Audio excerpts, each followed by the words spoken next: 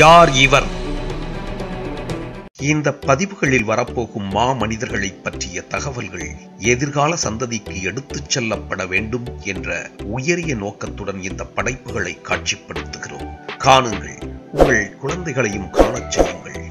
இப்பதிவுகள் என்றாவது ஒரு நாள் அவர்களுக்கு பயன்படும்.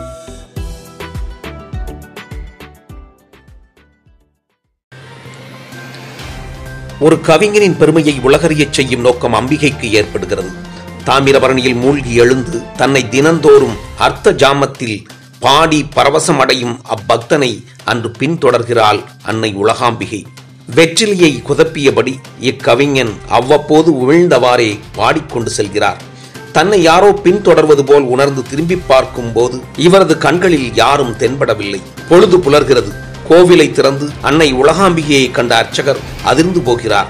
அன்னை அணிந்திருக்கும் வஸ்திரத்தில் வெற்றிலை எச்சில் கரை. விஷயம் மன்னனுக்கு செல்கிறது. இந்த அபச்சாரம் புரிந்தவனை தண்டிக்க நினைக்கிறார் மன்னர்.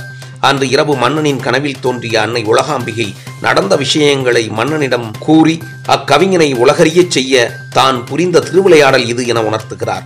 மறுநாள் கவிஞரை அரசவைக்கு அழைத்து அம்பாளின் ஆடையில் வெற்றிலை எச்சில் கரைபடிய அவரே காரணம் என மன்னன் உரைக்க, நடந்தது இன்னதென்று உணராத கவிஞரும் வருத்தம் தெரிவிக்கிறார்.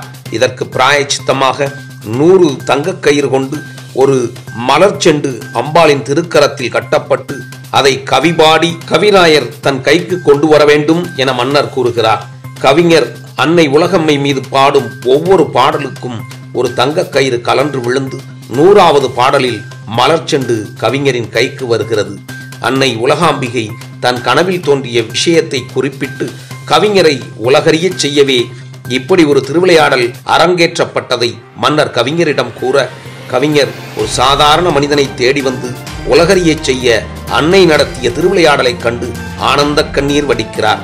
இக்கவிஞர் சிங்கை உலகம்மை பிள்ளைத்தமிழ், சிங்கை உலகம்மை கலித்துறை அந்தாதி, சிங்கை உலகம்மை கொச்சக கலிப்பா, சிங்கை உலகம்மை பதிற்றுப்பத்து, சிங்கை உலகம்மை சந்த விருத்தம், சிங்கை சிலேடை வெண்பா ஆகிய நூல்களை இயற்றியுள்ளார்.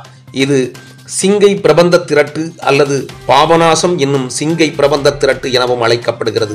இது மட்டுமின்றி ஒருமுறை பாபநாசம் எழுந்தருளியுள்ள அன்னை உலகாம்பிகை மகளாய் வந்து கவிஞருக்கு உணவு பரிமாறிய நிகழ்வும் மற்றொரு முறை தற்கொலைக்கு முயன்ற இவரை தடுத்ததாகவும் கூறப்படுகிறது. இத்தகு பாக்கியம் பெற்ற அந்த கவிஞர் யார் தெரியுமா? அவர்தான் நமச்சிவாய கவிராயர்.